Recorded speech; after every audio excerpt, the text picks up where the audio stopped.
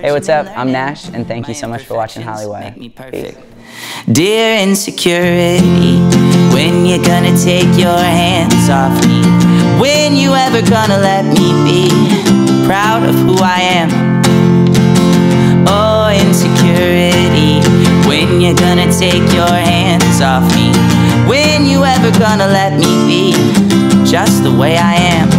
What's up, Hollywire? We're hanging out with Gnash. Hey. And you're going on tour? Yeah. Right now, basically. Basically, yeah. Tomorrow I'm going home to pack, and then we're heading out, and it's gonna be a good time. Number one question: do your cats go on tour with you? My mom watches them when we go out of town, and that's nice. yeah, so that's covered. But I wish they could, and you know, it's like every day I'm like, I gotta get home. I want to see Hazy and Maisie. But. Yeah. Well, that was amazing. Thank you so much. Dear Insecurity. Yeah. That was great. It's a beautiful song. It is a very thankful beautiful for song. it, and thankful for Ben Abraham, who sings the chorus normally. Yeah, he's an amazing dude. How did this song come to be? Because I know your style has like changed and progressed over the years. Yeah. It's become very positive. So what was that shift and that change? I grew a lot over the last couple years, and I got into therapy and got kind of set on my own journey of mental health, and it's been a super awesome and enlightening and progressive experience for me. And Dear Insecurity is the last song that I worked on for the record. To me, that song in particular really encapsulated the entire journey really well. And so I knew I needed to have it on my album. So when Ben came in and played me the idea of the chorus, while finishing up all the other songs and production and mixing and all this stuff, that song just every day would get like a little bit closer, and then it'd get set 3 steps back and then like 2 steps forward, and it was always just progressing. And I'm super thankful for that song, because at times where I feel down, it gives me something to go and listen to, and you know, I hope it helps. No, it's really, really great. Yeah, thank you. So tell me a bit about the album. How did you come up with the name? Yeah, so, anything that you want to tell me? Yeah, it's called We, and I've had You, Me, and Us as the first 3 EPs, so We is the next step in that journey.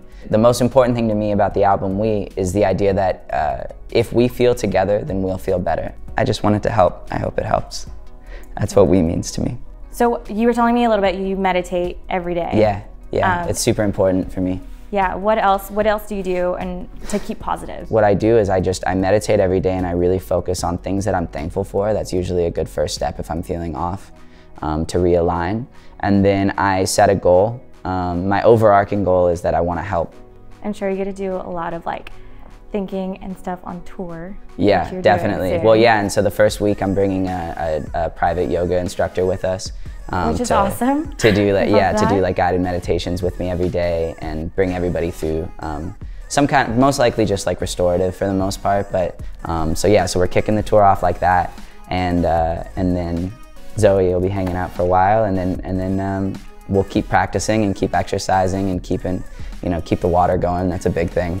Yeah. What's your favorite thing about going on tour? So the tour is the only place where music is actually able to be like a physical thing for people, because otherwise we're all just still existing in the digital realm, right? So, so when I have a tour, I like to think that maybe is going to bring somebody in who maybe wants to feel better, and then I come to them and I'm bringing them my best energy and my best excitement and my best positivity in that moment, the best I can that day. And hopefully they walk away feeling better than they did when they came in. And that's really all I care about in life. So tour is like the ultimate like dojo for me to do that. For sure. Yeah. I love it. Thanks. Okay, we are gonna play Hollywords with Gnash. Go ahead and spin the wheel. I'm Give very it all excited you to got. spin this wheel. Oh, good. I'll say that was you like want me to do it again? 50%. No, we got this. Celeb crush, easy answer, Emma Watson. I think she's incredible. I was in an indie band in college, and my bandmate and I, Sean, we were best friends in high school. We used to hang a photo of her on the DJ booth. You want me to do it again? Of course, yeah. Okay, sounds great. Awesome. Boop. Boop. Embarrassing fan moment? Do you know those little like pop dolls with like the big rectangular heads and then the little tiny bodies? Someone in Sacramento brought me a doll that was some character from some movie that they made Gnash. And I was like, this is so cool. And I put it in my studio. Thank you so much for coming in. Thanks, yeah, thank you. Hollywire. Thanks for having me. We'll see you next time. Peace, guys. Bye.